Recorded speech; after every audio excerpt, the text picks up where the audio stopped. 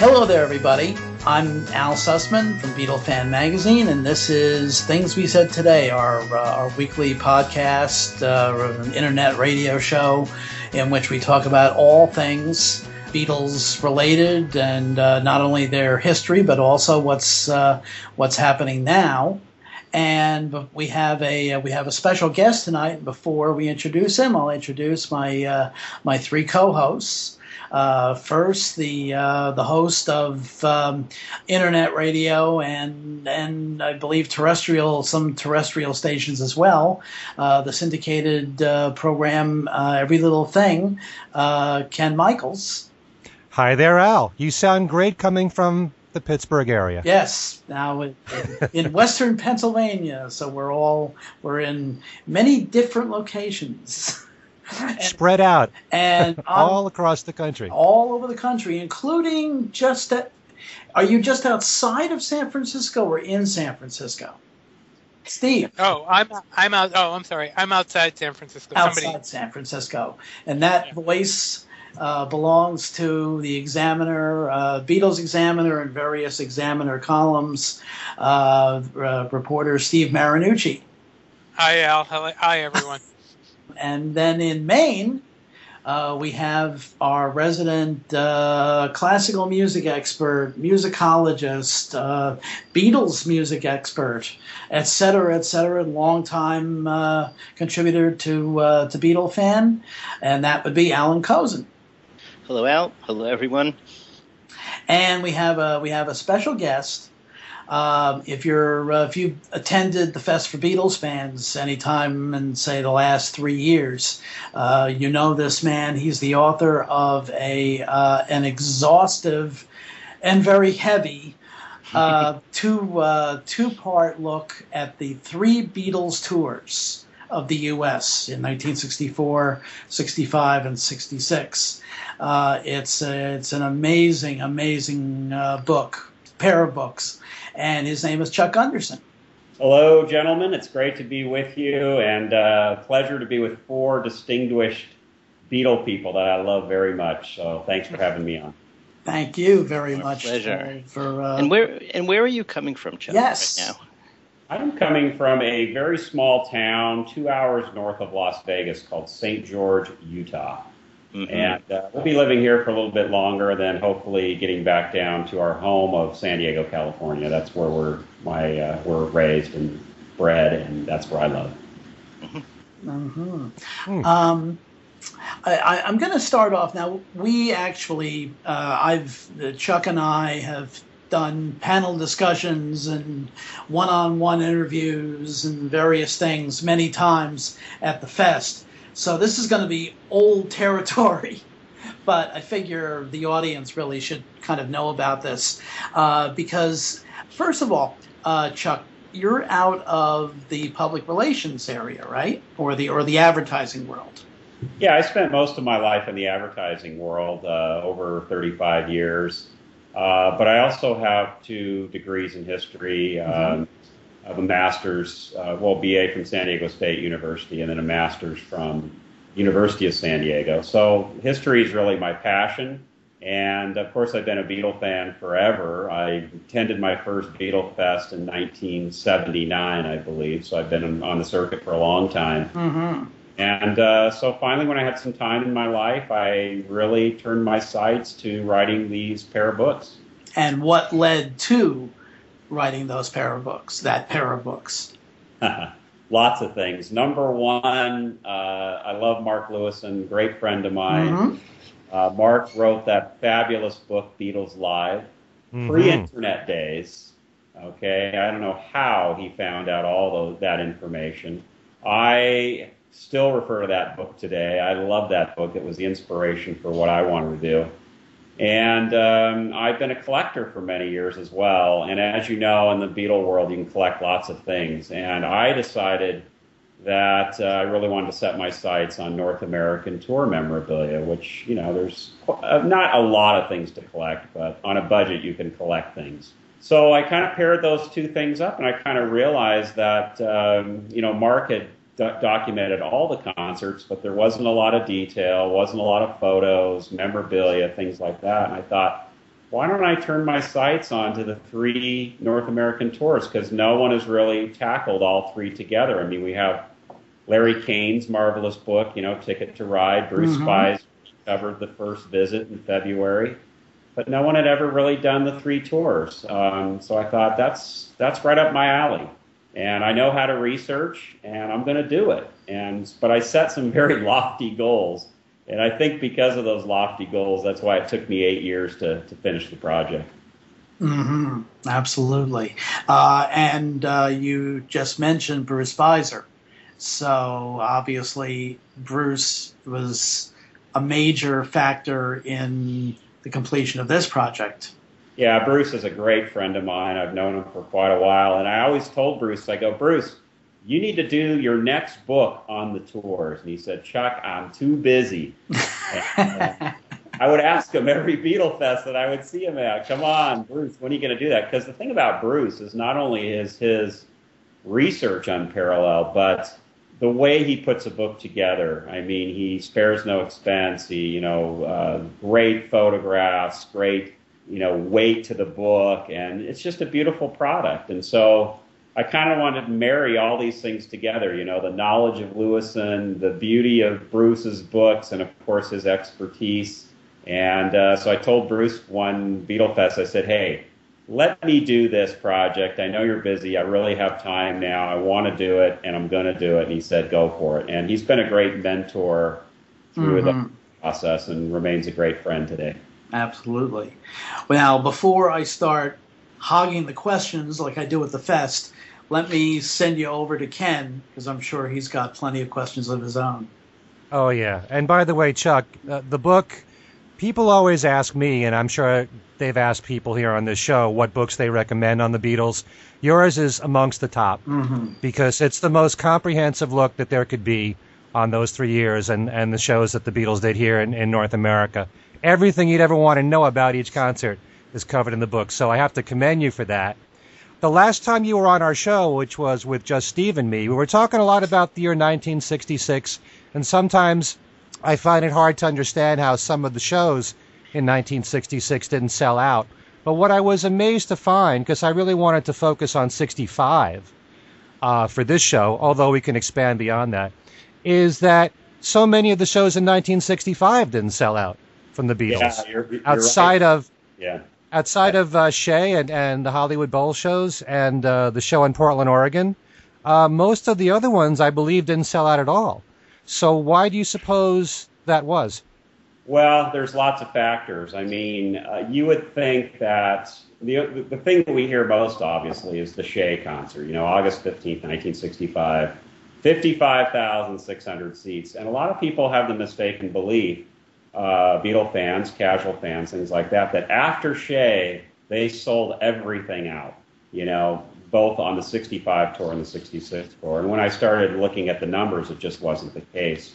But let's look at something. I mean, to bring 30,000, 35,000 people to a venue in the mid-60s to see a rock and roll act was quite a feat. And so despite them not selling out venues post Shea Stadium, they brought a heck of a lot of people to go see concerts. Right. Was it difficult to figure out which venues to book the Beatles? Because I know that you say in your book they were conscious of trying to play areas that they hadn't played the previous year. We're talking 65 here. And at the same time, they had to be so careful, the size of the venues, because this was as big a leap in terms of size as you could get. So not only that, but there were certain venues that they played twice, where they did an afternoon and evening show. So they had to put that thought process together. Could they sell out both shows in the same day? So was that a tough process to go through? Yeah, it was. And you have to put it kind of in historical context. In 1964, when they came back in August, in the early January or the spring of 64, Brian met with General Artists Corporation, Norman Weiss. He was the vice president of that New York talent agency. And Norman had sent him a big, long list of the cities, the venues, and where they could play. And Brian went through that list, and I've actually got it copy of it in the book. I mean, all the pages, there's coffee stains all over it and everything. And I imagine he poured over this thing, you know. Here's the deal, though. I mean, the Beatles were used to playing to people in the UK, 2,000, 3,000 seats a night, you know, when they played the Empire Pool, you know, for the NME Awards, you know, they're looking at about 8,000 people there. Then they go down to Australia and they play to 10,000 people down there. But once they get to the States, the venues are much larger. And GAC kind of just threw everything against a wall, you know, and had Brian select it. So Brian had offers to play at, you know, Detroit's Tiger Stadium, 50,000 seats, and he had offers to play at Fenway Park in Boston. He had offers to play the LA Coliseum, 80,000 seats in LA. Elvis had played some venues and when he was going around, but, you know, the largest venue he played was the Cotton Bowl, like 26,000 seats. So here are these things just be thrown at Brian. Brian's somewhat unfamiliar with the American market. I mean, he's relying on GAC to give him some great advice and things like that. But I think Brian was intuitive as he went through this list, realizing, like, so Brian was given this selection of all these large venues. And you have to remember, too, like rock and roll managers, I mean, they don't have the greatest reputation. Back then, they were always out for themselves and not really looking out for their artists. And, you know, with Brian being offered all these huge venues all around the country, he could have milked it for all he was worth. But instead, what he decided to do, and I think it's to Brian's complete credit, he doesn't get a lot of credit for this, is he chose venues that were smaller. He chose arenas. He chose outdoor amphitheaters in 1964. Sure, he played 3 stadiums in 1964, and they weren't sellouts either. But they drew a heck of a lot of people. And so Brian, he could have really just burned the bridge right there in 64 by booking these huge venues and not a lot of people filling those venues. But instead he did the opposite, and what that did is it created this pent-up demand. So when they did come back in 65, and especially that Shea Stadium show, which, in my opinion, New York City is the epicenter of everything Beatles, he was able to fill that, 55,600 seats. Right. Just one other question about, well, in general, one thing that I found to be quite interesting, and maybe there's a reason behind it, is that for all 3 years, 64, 65, and 66, they always played in Toronto at Maple Leaf Garden. Is there any particular reason for that? The most graced stage in all North American Beatles tour history is Toronto Maple Leafs Garden. That stage was graced 6 times by the Beatles, which is pretty amazing. But I want to go back on a question you asked, Ken, and how the cities were selected and things like that. When the Beatles come to America those 3 years, they're for sure 100% always going to play the big cities. They're going to play New York. They're going to play Chicago. They're going to play L.A. They're also going to play regional cities where Beatle records are selling. And so that's why in 1964 you got a lot of concerts up in the Rust Belt, because you look at the Rust Belt now, which is Michigan and, Illinois and places like that where manufacturing was happening and where people were living. I mean, they really spent a lot of time up in the Northeast, and that's where a lot of Beatle records were selling. And in Canada, they're going to obviously play the major cities. They only played West once in Vancouver, but they're always, every 3 years, they're going to go to a major city in Canada, and that happened to be Toronto. So to answer your question, the major cities always got them every 3 years. And then the lesser-known cities, the smaller regional cities, had the fortunate luck to have the Beatles come through town. Okay. And if you notice, when you look at the schedule for 66 particularly, you're seeing a lot less of those, as Chuck just said, the Rust Belt cities. You don't see Indianapolis, and you don't see, as a matter of fact, Pittsburgh and some others. You know, they're mostly the major markets, and of course the fact that they were in those major markets on that 66 tour, they were playing largely stadiums. Yeah, well, in 64, as I mentioned, they played 3 stadiums. And a lot of people think that after they played Shea Stadium in '65, that the Beatles only played at stadiums. Mm-hmm. And that's a bit of a misnomer because in '65, they played 5 stadiums, but they also played 5 arenas, and of course the Hollywood Bowl, which was an outdoor venue. Mm-hmm. The difference is with the smaller venues like the arenas and the Hollywood Bowl, instead of playing one show like they did in '65, they're going to do 2 shows, no doubt. So they're going to play 5 big stadiums, and then they're going to play 5 arena or outdoor amphitheaters, but they're going to add a second show to that to rake in more money. So they made as much or more money in half the time in '65 than they did in '64 when they had to play 32 shows in 33 days. So Brian had it figured out. Right. Very true. Very true. Alan, let me see what you have to contribute here. What I'm actually interested in is, the activities of the tours and everything are obviously fascinating, but I'm sort of interested in other aspects of how the book came together. You have probably every significant document referring to the tours reproduced in here and reproduced in color so that you can see, the ink of the signatures is different from, everything else. And I'm just wondering, how you managed to pry these things loose from the people who had them, and whether you were surprised that they still existed even. And also, how you managed to get a lot of the detail here. I mean, this really sort of this book puts you sort of right in the car with them. You know what they're eating for almost every tour stop, and who brought it to them, and other very arcane things.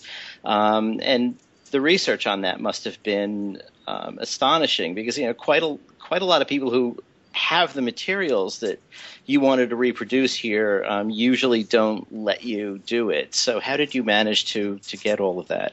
Well, Alan, a simple answer is a lot of begging. I see. That worked. Yeah, but that was one of the goals for the book. I mean, I had seen other books that just had scant information in it, maybe a middle section of photos, black and white, thin paper, just not well produced. So what I did, having a master's in history, I know how to research. I learned that. I learned how to do that. So you always first thing you want to do is always go to the primary sources of the day. You want to go to the newspaper banks and all that and read all those articles and all the teen magazines and everything that you can find, because they're pretty reliable, believe it or not.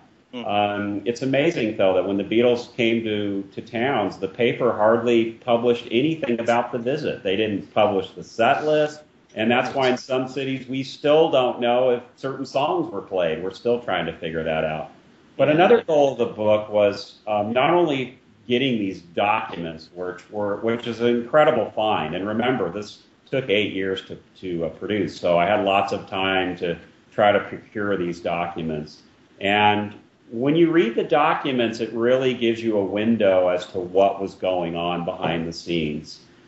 Reading Brian Epstein's 6-page manuscript that GAC typed up for him with all the venues that they could have played on the '64 tour, and Brian's tea stains on the paper and Brian's handwritten notes on the paper, it really gives you an insight as to how he thought about this and how everything transpired. So, yes, getting the documents was paramount in putting this book together. It was a huge boon to get all these things. So, and I've been a collector for a lot of times. A lot of these are in my possession, so I just took them out of my collection. And then another goal was the photographs. How many times have we gotten Beatle books and looked forward to getting them? And it's like, oh yeah, I've seen that. Oh yeah, I've seen that photo. I really wanted to find photos that had been lost for decades. And another goal was to have photos from every stop they made in North America, which was quite daunting to begin with. And it really came down to the end. After 8 years, I was still scurrying around for a few cities. In places like Montreal, that's a hard place to work because, it's French Canadian up there. You got to speak French. So I actually had to hire someone to help me up there to unearth some of these photos. And so I'm really proud to say that in the book, in the 2 volumes, there are photos from every show they did. And they're not just stage photos. They're press conference photos, they're airport arrival photos, photos from the hotel room, just out and about type photos. I even have a photo of like the plane landing on the tarmac, which by the way, I looked up the tail number on that plane, and that was the plane that crashed in 1966, killing everyone on board. So it's just like little details like that I love to kind of do. And then lastly, to reproduce them in a high quality format. And this is where my people that helped me with my book, Brad Zukroff and Bambi Nicklin from Omnivorous Media, they told me, they said, Chuck, if you're doing a book like this, it's got to be really nice, and we suggest you doing this. And I'm so glad I listened, because we did extra thick paper. It's an enlarged book. It's all the photos and documents and memorabilia have spot varnish on them, so they come off the page. We have like pages dedicated just to one contract, so you can read all the fine print and everything. And that was kind of the goal, and I hope that I accomplished that. No, definitely. With the photos, I mean, in a way, you would have been competing with Apple, which has been voraciously gobbling up every photo collection it can get its hands on. So did you run into some frustrations in terms of rights and things? Yeah, at the very beginning when I was researching the Las Vegas show, the Las Vegas Convention and Visitors Bureau actually owns the archive of the Beatles' visit to there. And so when I contacted them and told them about the book, they said, Chuck, there's no problem. Go ahead, use the photos, but there's one caveat. And I said, well, what's that? They said, you have to get permission from Apple to use them. I thought, oh, wow, that's I'm thinking this under my breath, obviously. So I contacted someone that knew people at Apple. I didn't know anybody at Apple. They said, just email this person. I said, okay. And I emailed them on a Thursday, and I actually got a reply on Monday, and they said, we look forward to this project. You're more than welcome to use these photos, which was amazing to me, and I really appreciated them doing that for me. But a lot of these photos that I got are actually in public archives, because I called not only, colleges, universities, historical society, both state historical societies, county archives, state archives, city archives, libraries from all over the United States. And it's interesting, some libraries in Denver had photos from New York, and some libraries in New York had photos from San Diego. So matching that all up and then trying to figure out the photos again as to what city they were in, that was really difficult. And so one thing I followed was my mantra on that was follow the clothing. Right. Follow the clothing, because you'll which know. Which concerts John wore the cap at and which ones he didn't. And, and getting off the plane and what they were wearing the day before and So it's piecing all that together.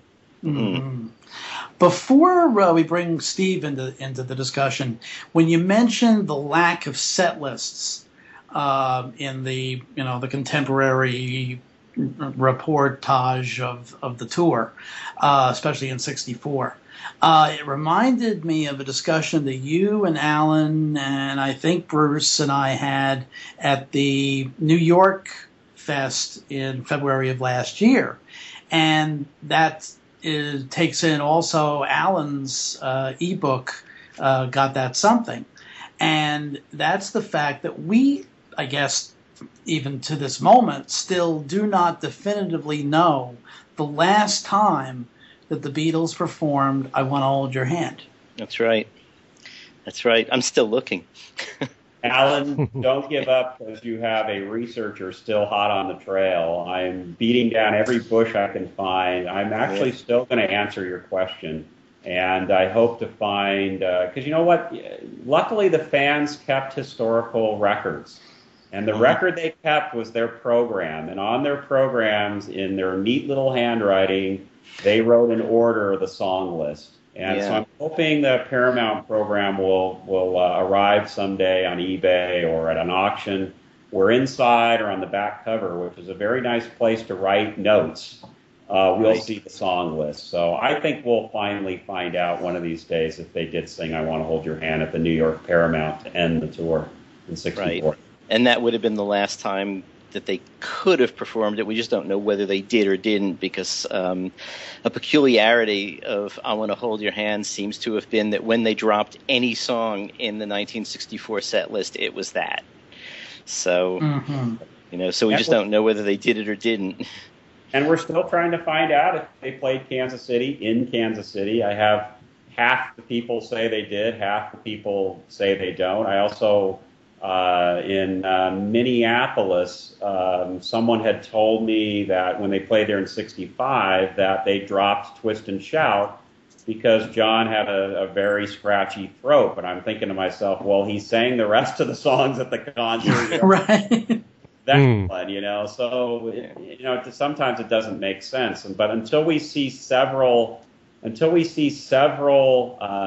documents, historical documents, meaning tour programs, with fans' handwritten scrawls on it, we're not going to know. So we're always going to keep an eye out for that.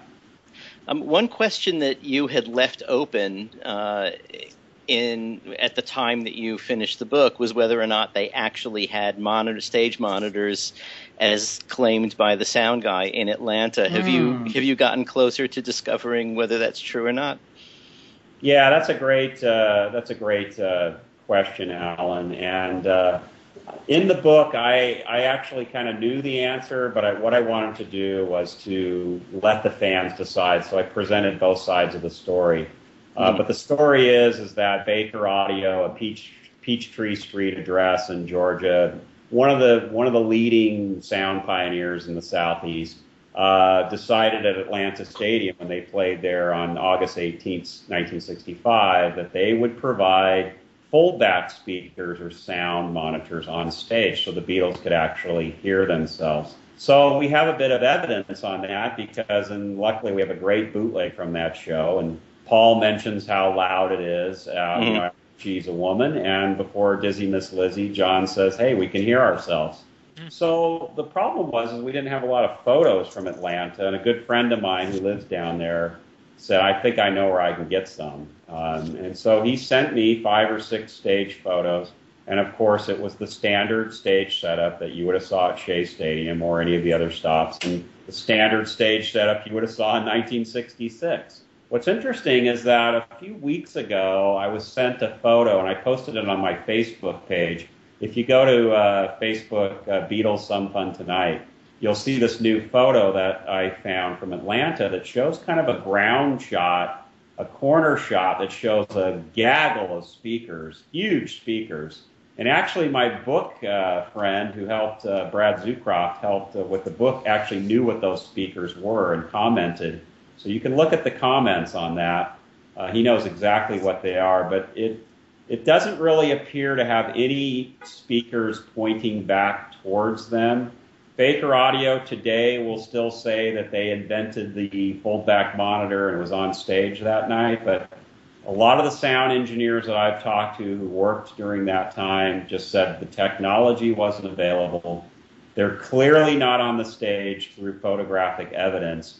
But Baker claims that they were on the field about 15 to 20 feet away from the stage. So until we see those photos, we'll never know. But we have a good evidence with that new photo I posted on my Facebook. Yeah, that photo, I'm looking at it now, it comes pretty close to 15 to 20 feet away in front of them, and you see speakers facing out, it looks like. Right, out but into not the field. Facing in.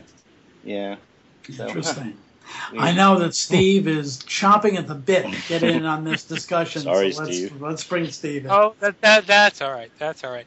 Actually, you kind of got into part of what I was going to ask, was if anything else had turned up since the publication of the book, and is there a possibility that you're going to issue a supplement of some kind with any of the new material that's shown up, Chuck?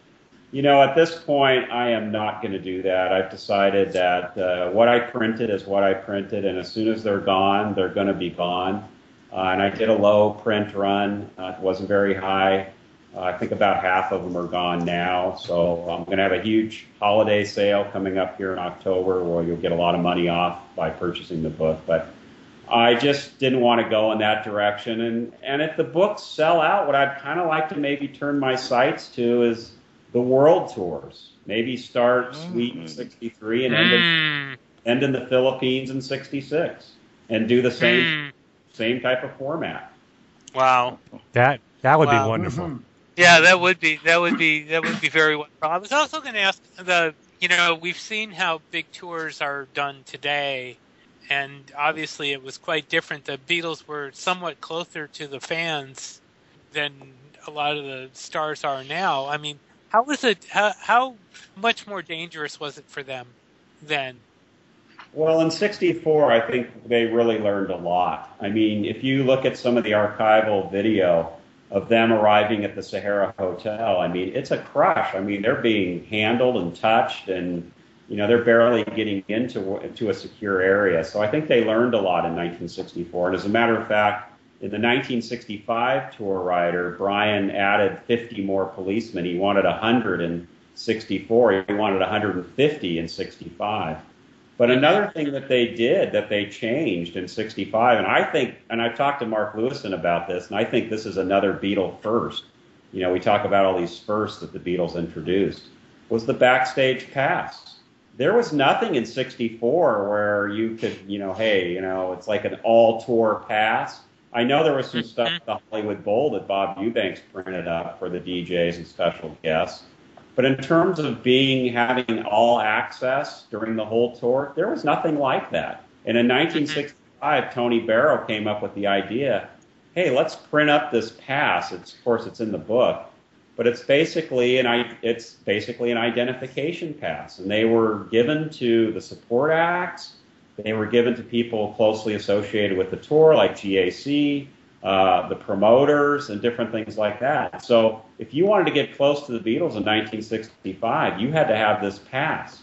And in 66, they even added another layer of security, and they added a different color pass. It was a red pass. The red pass was the Beatles' inner circle, and I actually have Brian Epstein's red pass printed in the book.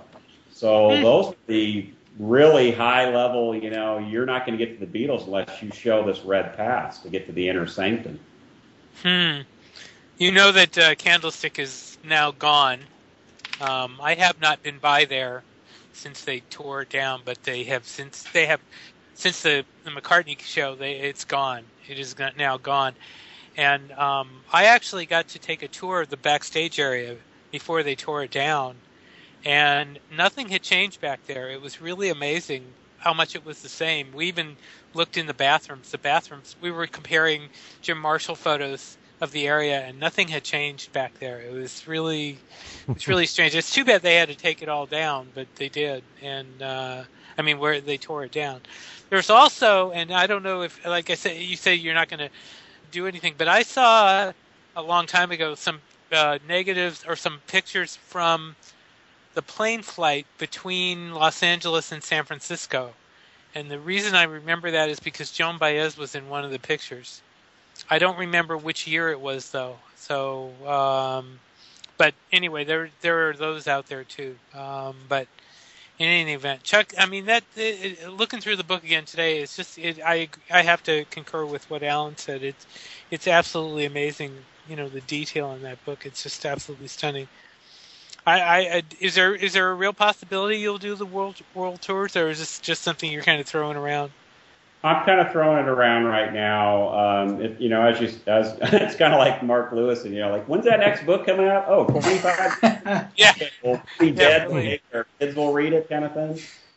These things take a lot of time, and I can imagine how much more time it would take dealing with international contacts, and dealing with people in France and Italy and Spain and the Philippines. It would really be tough, but I'm up for the task. But you mentioned Candlestick Park. What an iconic place to be demolished. And in the back of each book, I actually give an update on every venue they played and every hotel they stayed at and the current status. And the address, if you're driving around, you can go look at it, there's a few places that, a lot of places are gone, but there's a few places that are still intact. Steve, there's one right out by you where they stayed in '65 at the Cabana. I believe it's it's a Hilton or one of those properties, or a Westin. Yeah, I believe you said in the book it's a Crown Plaza or something like that. Crown Plaza. It's still there. Right, and I've been there. They were going to have a Beatles night there. The other you should have went to that. They were doing something over there. Right. I wasn't aware of that. I have been there though. I was there a couple of years ago, and we toured the Beatles. They have what's called the Beatle room, and they don't say who stayed in the room. I suspect it was probably not one of the group. I suspect it was probably somebody from the party though. But they do have one of the rooms reserved, and it has a plaque on the door and says Beatle room.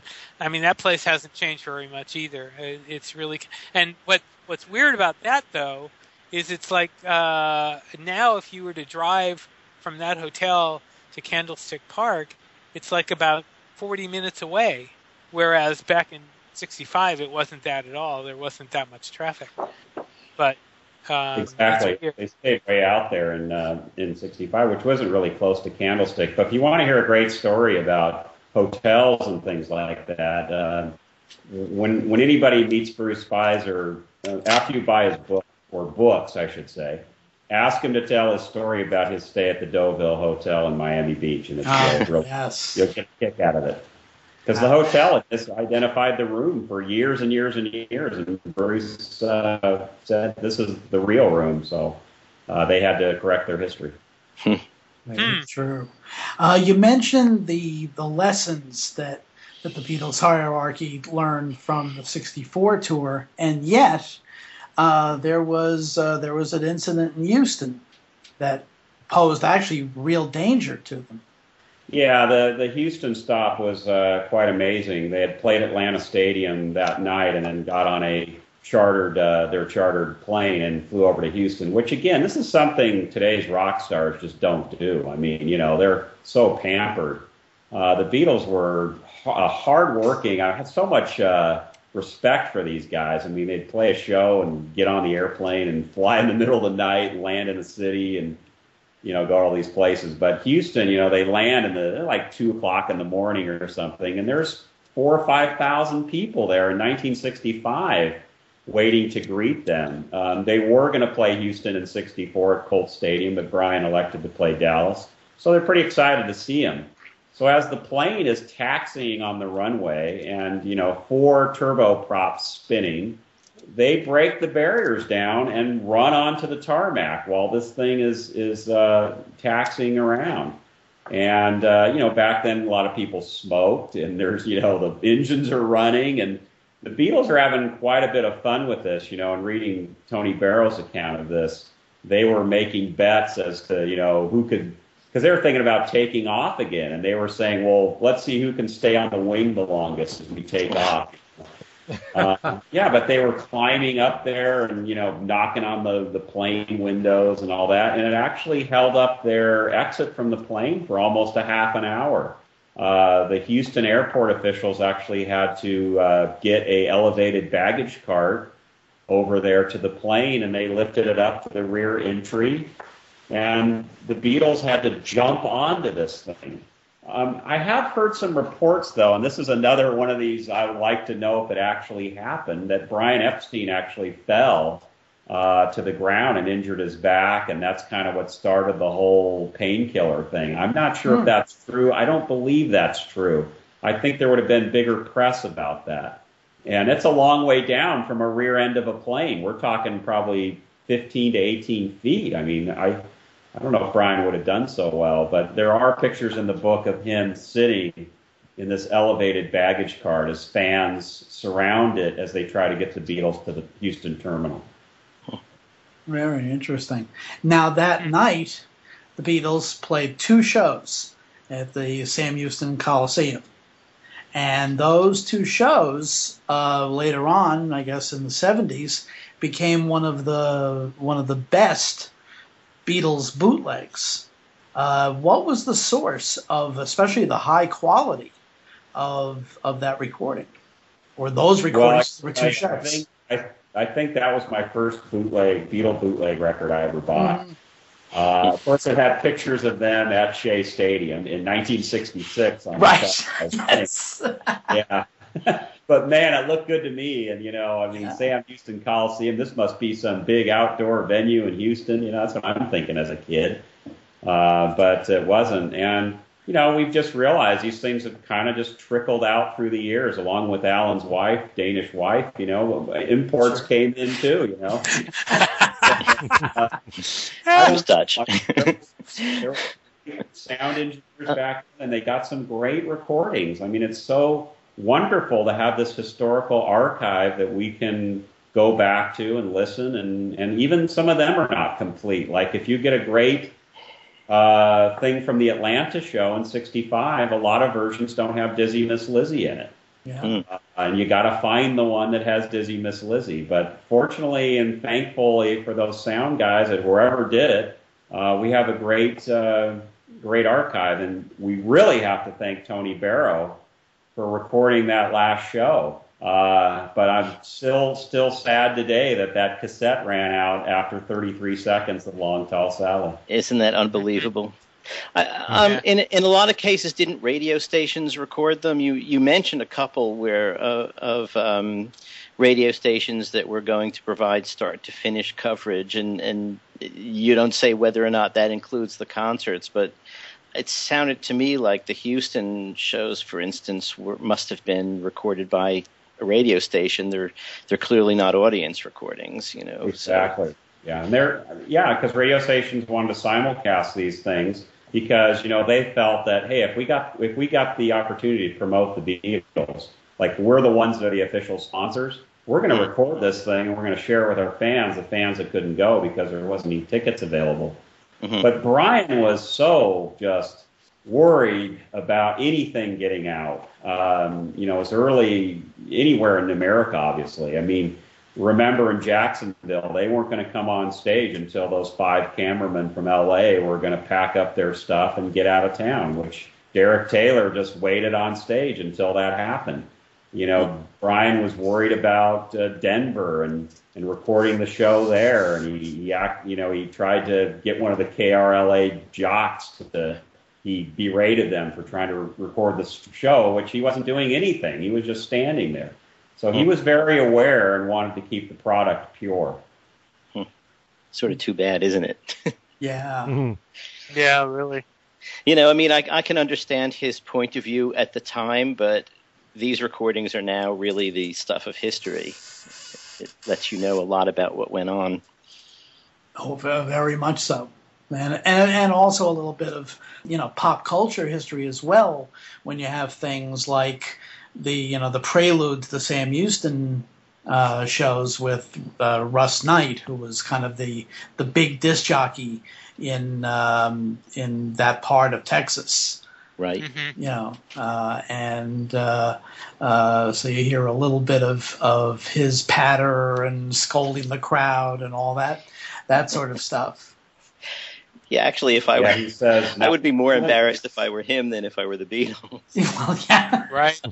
Right. So, ladies and gentlemen, please sit down because you're not going to see a blessed thing if you don't sit down. But I've been hearing too, and maybe you guys know more. I've heard of a tape floating around from the '66 Toronto show that even has all the support acts. Has anybody? Actually, I was given part of that, and I actually ran excerpts when they auctioned it off. I don't have the whole thing though, but yeah, when they auctioned it off, the auctioneer sent me excerpts of it, and I was able to use part of them. I remember that very well. Does Barry Tashian know about that? He doesn't. Because it seems like he's made almost a career out of the Barry and the Remains little their little 15 minutes of glory opening for the Beatles. Mm-hmm. Yeah, I think for some of these festivals that are around the country. I think Barry Tashian would be a great guest, and no one's really kind of gone after him. I think he's a great guy. I've spoken with him. I think he'd be available to do things and play. He's still a musician today. Yeah. He has appeared at Beatle conventions before, but it's been a while. Long time. I know he was at one of Charles's conventions. This is quite a while ago. It's got to be over 10 years ago. Mm. I'm looking up my information on that tape, and it has the Ronettes. I'm not sure. I'm looking to see if it has everybody, who else it has. But it definitely has the Ronettes. The Ronnie-less Ronettes. Mm-hmm. The file I have is marked the Ronettes. So let me see. Okay. Ooh, really? This says there is pre-show announcements. Then the remains. The remains are on here according to this. Sure. Then Bobby Hebb. Then the Circle. Then the Ronettes. Then the Beatles. And then after-show interviews. So, yes. Yeah, all that's all on there. So there you go. Well, let's hope a Dutch import comes over this way.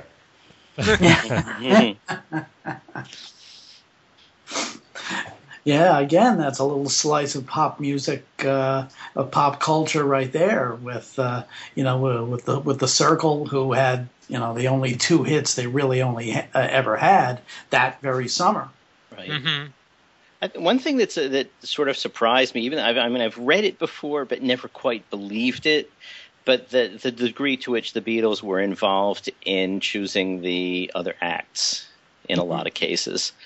I always thought, when they said, "Oh, the Beatles," and it specially invited them, I always thought that was just hype. But it turns out, reading your book, that they did in a lot of cases. The thing about Cannibal and the Headhunters, and you say that Paul said he wanted the na na na na guys. And others too. It's kind of interesting. You'd sort of think that if it was widely known that the Beatles had actually wanted these specific performers to be on the bill with them, that people might have listened to them more carefully. True. Exactly. But there's, you look at all 3 years, and there were some great support acts. I mean, let's face it. The Bill Black combo minus Bill Black. I mean, if anyone should have been with the, touring with the Beatles, it would have been Bill Black. I mean, they love Bill and his bass playing. Paul owns his bass now, yeah. Sure. Yeah, right. Exactly. Well, they were a complete natural, to be there. But I think, GAC had most of the responsibility for hiring the support acts. I know that Jerry Weintraub was involved in putting together the Discotheque Dancers, one of my favorite support acts. How Steve would look in those white go-go boots, but they were great. And then 64, you had the Exciters. That group changed Dusty Springfield's life and got her into the music that she wanted to play. Jackie DeShannon, Frogman Henry, the Circle. King Curtis. King Curtis. Sure. Yeah, I have to agree, Al. I mean, those 2 Circle songs were amazing in '66. I mean, I think they were some of the best songs of '66. Absolutely. No question. And what's really strange is I'm looking over the set list here. They did, besides Red Rubber Ball and Turn Down Day, they did Red Rubber Ball twice. They did Money. They did I Get Around, This Diamond Ring, Big Girls Don't Cry, and Hushabye. Wow. And Stay. Wow. So, yeah, I know. That's really. That's a long set for. Sure is. It's the diversity. I mean, they covered the Beach Boys, Gary Lewis, the Four Seasons. Hushabye is also another Beach Boys song, and Stay would also be the Four Seasons. So sure. A number of they covered right. it. They're both doo-wop songs from the late 50s that they covered. Right. Yeah. Right. Yeah, one of the things I wanted to do in the book was to pay homage to the support acts, because no one really knew that these people traveled with the Beatles or were a part of the tour. And so I really wanted to dedicate a section of the book for each year, for each support act, and actually wrote 1,000 words about each one and included photos of them.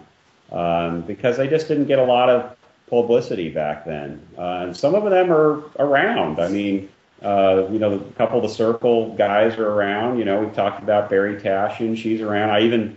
He's around. I even interviewed a couple of the discotheque dancers who are around. And Bill Medley from the Righteous Brothers. Just talk like a Dutch uncle to get her to share some photos that she had locked in a vault of her on the plane with the Beatles. Wow. So that's. What about Sounds Incorporated? Oh, one of my favorites. Come on.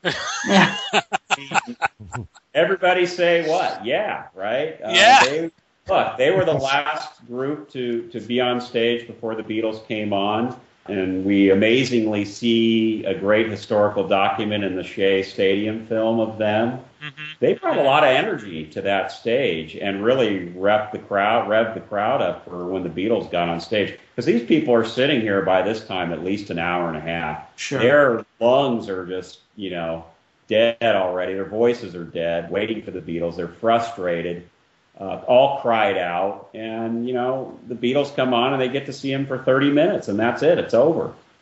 Now, there's never been any tape that's emerged of any form aside from that Leonard Harris news film, talking to the fans before the show and saying, "Aren't the Beatles finished?" That kind of thing. But there's never been any tape that's emerged from the '66 Shea Stadium show. No, there isn't. It's really, really strange why it hasn't. And a couple differences between 65 and 66. The one difference, there was about 11,000 less seats. Right. But like Ringo said in Anthology, he said, "Gee, the Beatles only sold 45,000 seats. I guess they're all out of style." Yeah. And one other difference between 65 and 66 was Ringo's not on a drum riser in 66. He's just down on the stage. So they must have trashed it after the 65 show and never decided to build another one or never wanted to. So he's down on the floor with the group on that show. Hey, Chuck, can you give us an example of what you would consider to be amongst the most interesting of the radio wars? Because there's so many stations, the top 40 stations at the time, that were competing with each other to sponsor these concerts. And one thing that I didn't know until reading your book that the reason why the Beatles played at Candlestick Park in '66 was because where the leading DJs in San Francisco, who are also promoters, were kind of furious that they lost out to Cow Palace taking the show, and that they thought they were going to be the promoters for that show. Yeah, one of the things that in researching the book, is I found that Brian Epstein was a really loyal guy, and the people that supported him in '64 were definitely going to be the people that he was going to go to in '65. There was a huge West Coast promotion team about Lou Robin and Alan Tinkley, who turned down the Hollywood Bowl in '64. They thought they could never fill it. Bob Eubanks sold it out pre-internet days in 3.5 hours. Mm-hmm. And so when they came back in '65, Brian Epstein's going to give the show again to Bob Eubanks, even though Robin and Tinkley tried to get it from him. They're also going to give it to Paul Catalana up in San Francisco because he took a chance on him in '64.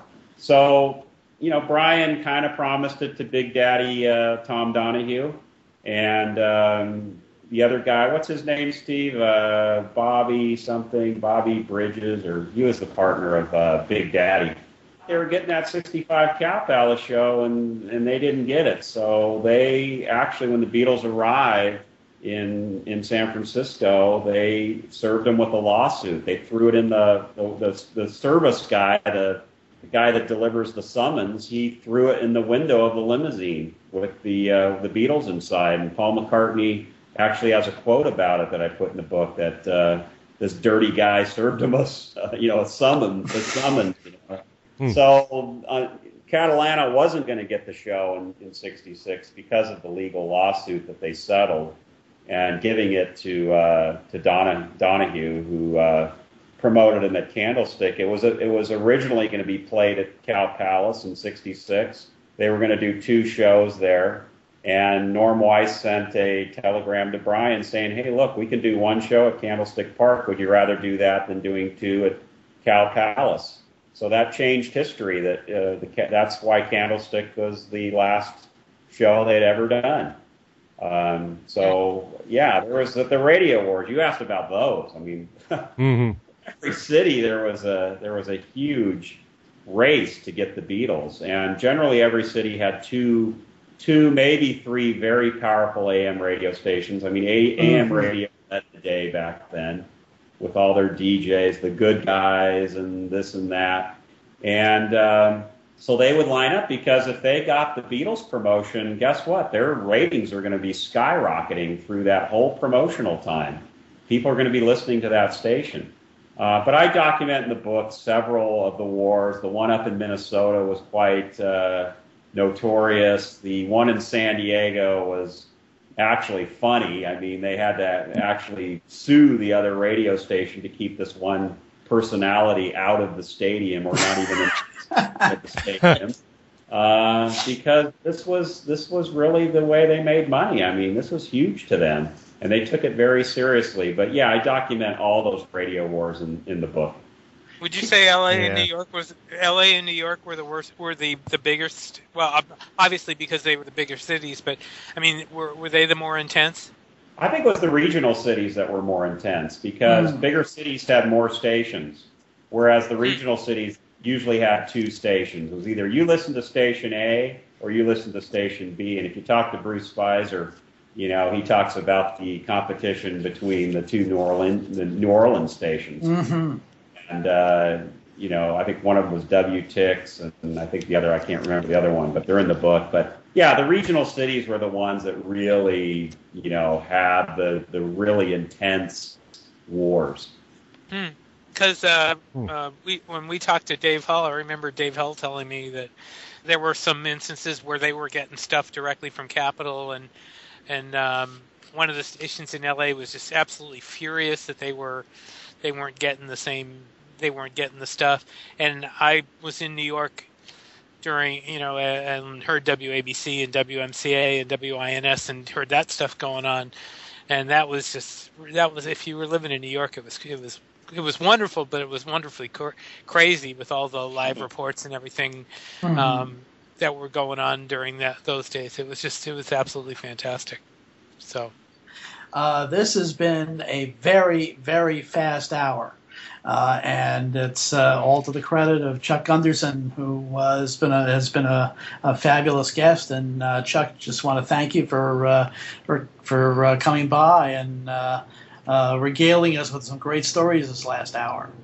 Yeah, it's been great being with you, and hopefully we can do it again when the 50th anniversary of the 66 tour happens next year. Sure, right. Chuck, where can people get the book?